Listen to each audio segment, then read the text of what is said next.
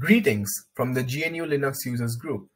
Welcome to the very first video regarding binary exploitation, aka pawn category in CTF. Pawning a system means gaining control or ownership of a system. This is simulated by running a vulnerable binary on a server and providing you with that binary to exploit. Well, that is okay, but what is a binary? Before we find the answer to that question, let's have a look at the age-old programming language C. C, the successor to programming language B, is a high-level programming language that was originally used to construct utilities running on Unix. The code written to the left is just an example of how C code looks like. The first line of text, highlighted in blue, is known as the include statement, which is a preprocessor directive to utilize the code written in the header file. In this case, a standard input-output header is used to access functions such as printf and scanf, highlighted in green. The yellow texts are known as data types. For instance, int refers to an integer, and texts in red are known as literals, which are constant statements in a programming language. When the C program is executed, int main and its contents are the first to run. But raw C code isn't what is executed, because computers don't understand any instructions except if given in zeros and ones. We use a software known as compiler, which converts source code in C to its respective binary or executable. GCC is the default compiler present in Unix or Linux systems, which stands for GNU Collection of Compilers. Passing the file that stores the source code, say hello.c, to GCC will create an executable, which when executed runs with the logic written in hello.c. However, this conversion isn't a one-step process. It involves several steps such as compiling, assembling, and linking. The first step of the process is done with a preprocessor, which expands all the preprocessor directives into their original code. The expanded code is passed to a compiler in GCC to produce an assembly code, which is a lower level language as compared to C. The assembler present in GCC is used to assemble this assembly code into an object code, which is then linked with external libraries to produce the final executable or binary. Let's have a look at this on the system.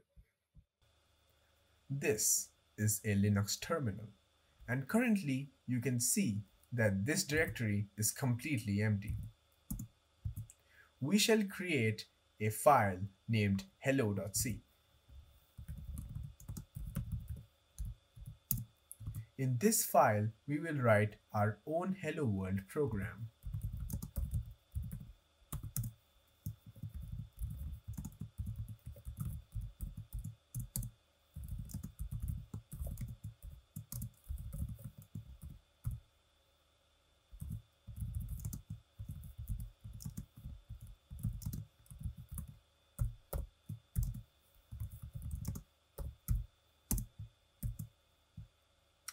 We shall now save and exit from here to compile on GCC.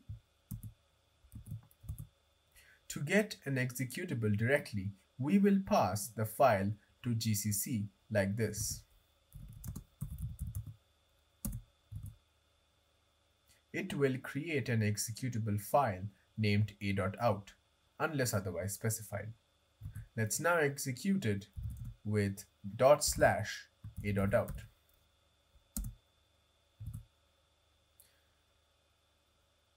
It's printing fine, but we are more interested in how it looks when GCC is compiling in steps. Let's have a peek.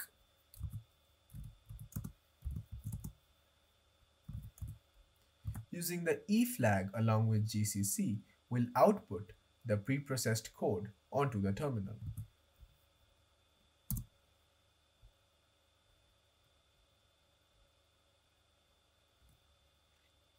Okay, let's now try assembly.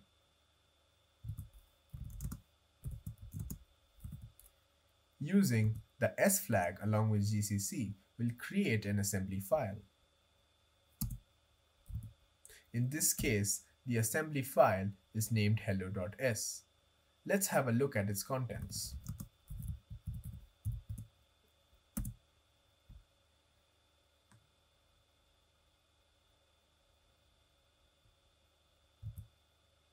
Now, let's convert this assembled code to object code with the C flag.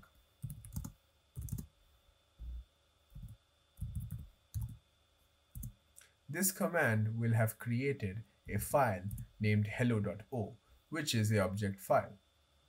Let's first give executable file permissions to hello.o.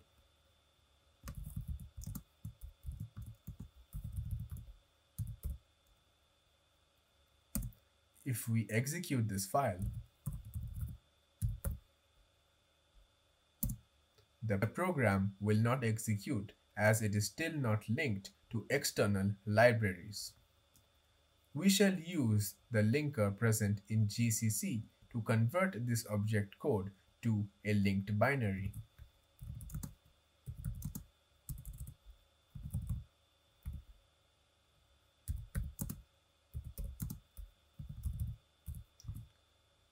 Now, doing just gcc hello.o would work, but we want to specify the name of the executable this time.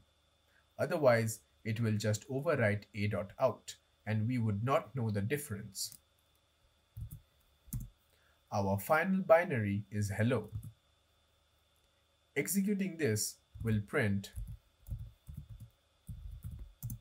hello world from glug. Now, it is important to understand that programming languages and binaries were present when there were 32-bit systems and still exist where we use 64-bit systems. With types of architectures come binaries.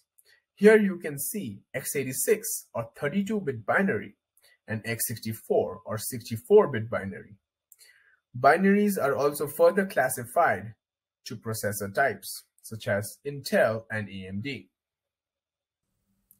If we want to figure out what kind of binary we just created, we can use the file command.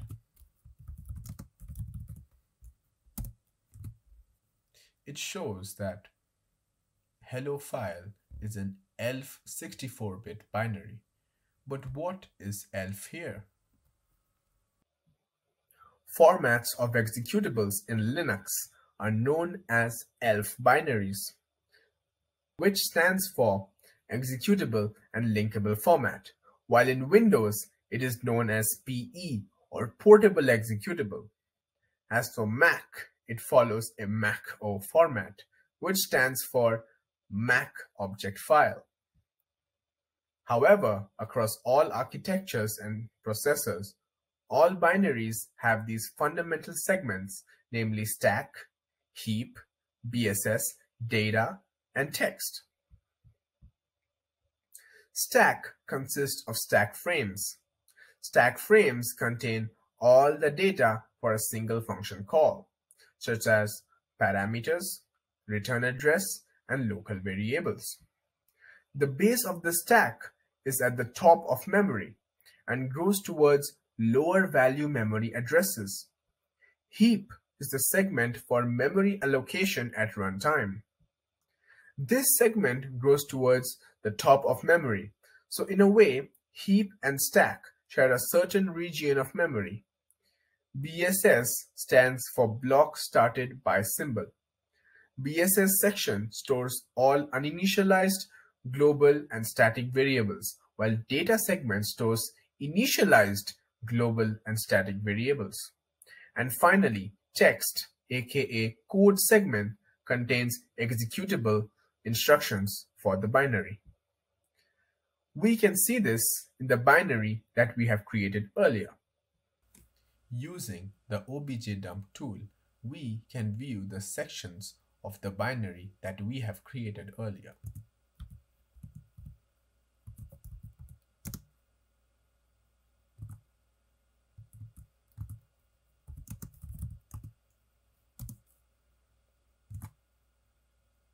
Here you will notice that the stack and heap segment aren't present.